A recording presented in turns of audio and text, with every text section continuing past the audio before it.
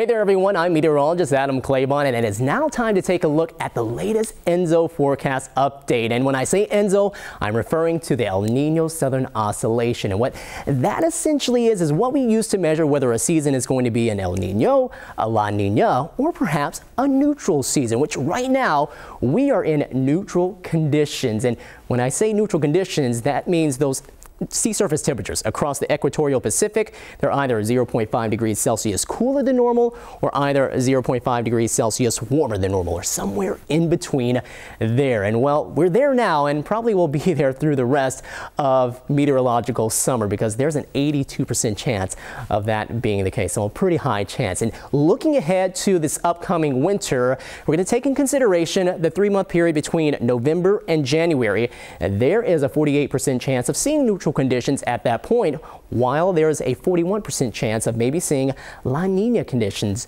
returning. Now I'm going to show you this graphic right here, and these are the probabilities that we have over the next few months. And you see 3 bars, right, or at least 3 colors, and the grays are the neutral conditions while the blues are La Nina, the reds are El Nino. And you can see the grays pretty much went out this entire time. And I wanted to point down this way, that NDJ that you see right there, that's the 3-month period between November, December, and January, and that's our 41%. While just behind that, DJF, well, that's the 3-month period between December, January, and February, and there's a higher than 50% chance of seeing neutral conditions as we head on into that time. So let's go ahead and recap and say again, what does that actually mean?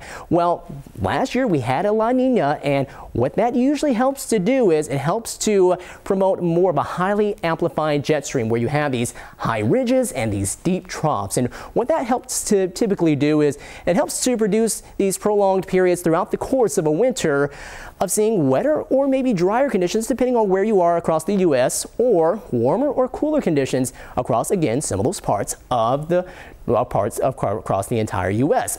Now, what happens with a neutral phase is we typically start to see a bit more of a progressive setup. We see a little more of a free-flowing atmosphere. And what that helps to do is our subtropical jet stream, which is not going to be all that strong like it typically is during an El Nino, it helps to transport more of the moisture across the southeast U.S. And there's a higher likelihood of things being wetter than normal over there. Not a given, but a higher likelihood. While you can see colder air probably likes to travel a bit more across this northeastern U.S., across the Great Lakes there. Not to say that we can't get some cold air over this way at some points, but I think that most of the time it favors most of the cold air heading off towards the east. And then you can see the big range of orange here across the southern tier of the United States, where it promotes a higher chance of seeing things being warmer than normal across a lot of these areas. But you can see the immediate coastline here of California not included in that. That would mean that we would see probably closer to average conditions when it comes to temperatures for the area down this way around San Diego, while up here around Sacramento might be a bit warmer, or at least a higher chance